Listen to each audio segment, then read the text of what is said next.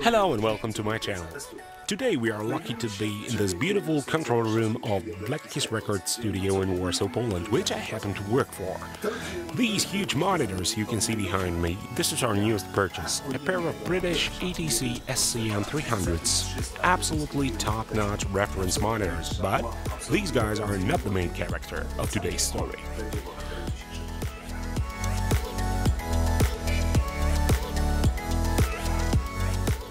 IN8, because that's what we'll be talking about today, is a brand new product from Kali Audio, a company which, although founded only 2 years ago, already managed to gain reputation for manufacturing monitors unrivaled in their price range.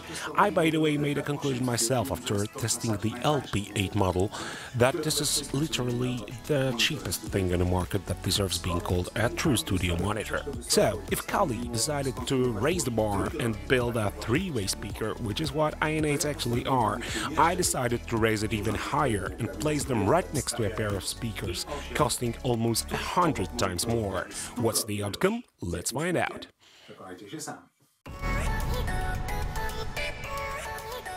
For this comparison to be fair, I decided to divide it into 2 episodes. In the first part, we're going to do measurements comparing these 2 pairs of monitors.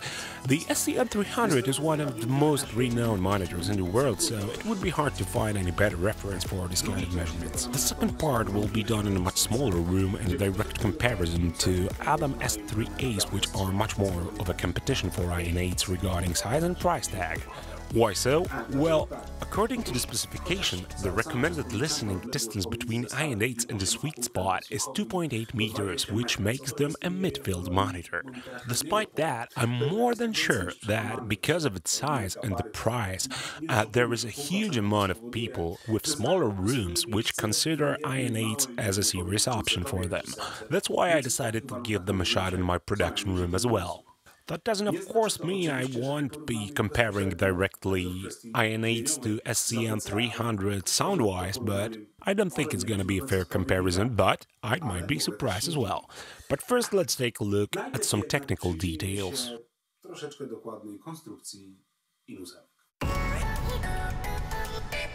The IN8 has a triumph plate amplifier.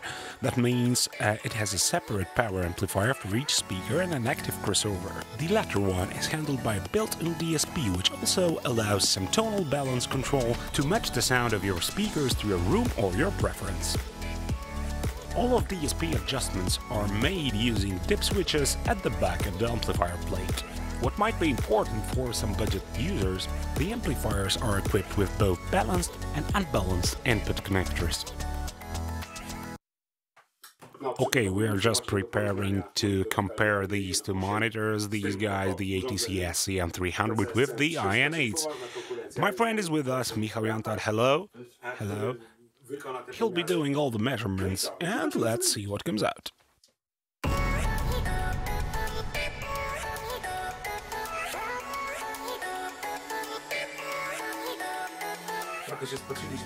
Wow, it made us sweat, but the rig is almost ready. Michał makes some final adjustments to his setup, and we'll be starting soon. Calibrating the levels now.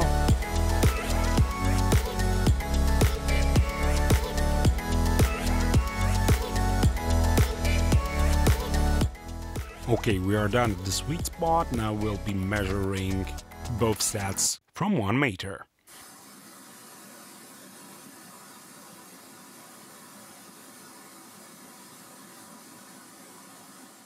Okay, one more thing. Right now we'll be measuring the background noise level, LAeq, to deal with a complaint I heard of that IN8s generate a lot of self-noise. So right now we're gonna check the background noise level with the IN8s off and then with IN8s on to see if that can actually be a problem.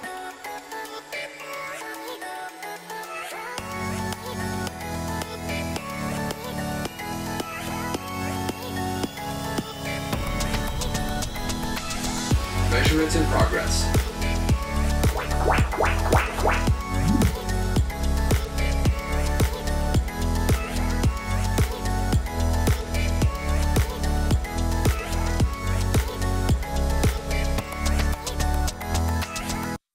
Okay, we're done with the measurements. Check out the link in the description for the results. And now let me share a few thoughts of comment. About the self-noise. Okay, I admit, it was also my complaint about the two-way LP8 model that in the near field, the self-noise of these monitors was actually a problem. We've measured the background noise of this room, which is, by the way, quite impressive, 33.1 dBA.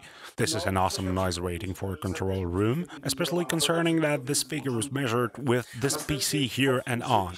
Next, we measured the same background noise with the IN8s on. The difference was negligible. 1/10 of a decibel, it's below the threshold of measurements error. What does it mean?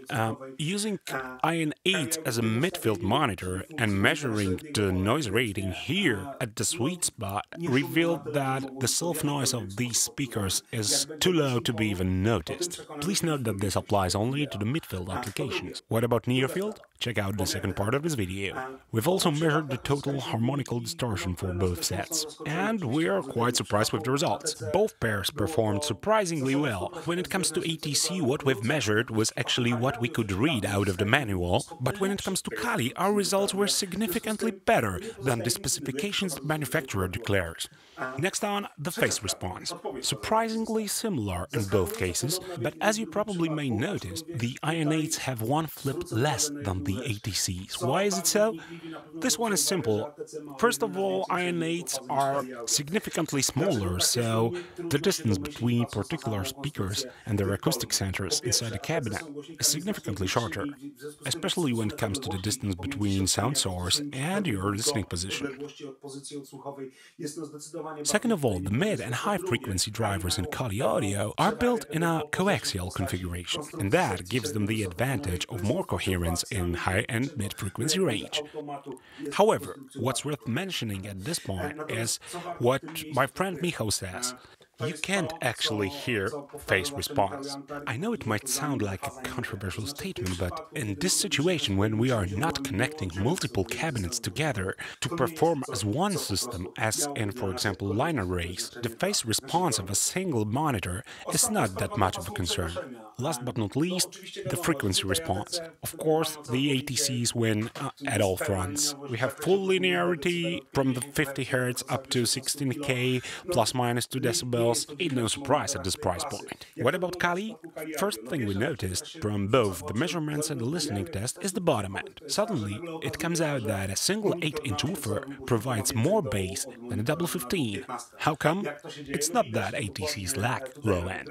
It's that Kali Audio has too much. But are these information useful? You can easily see that on the measurements.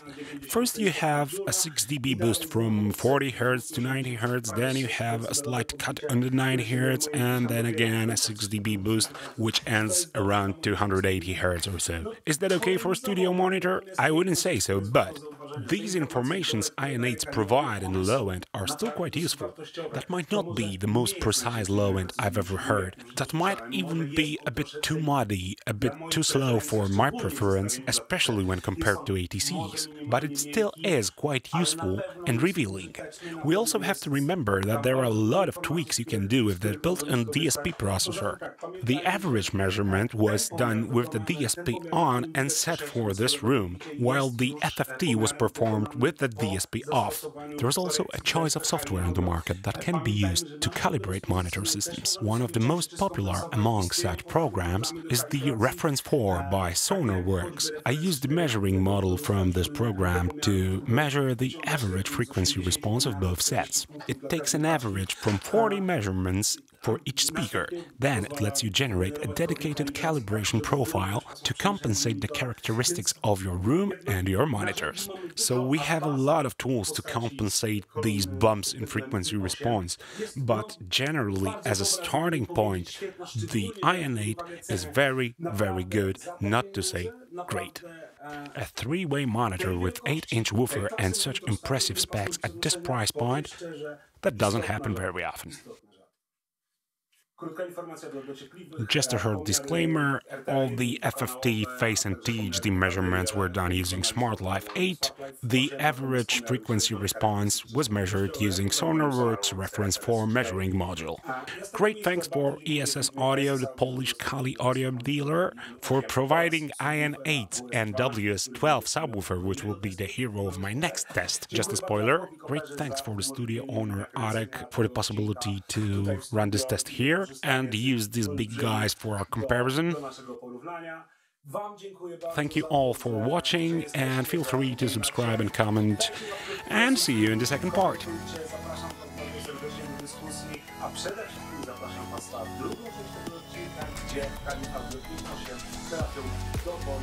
Bardziej realne dla nich warunki. Wszystkiego najlepszego.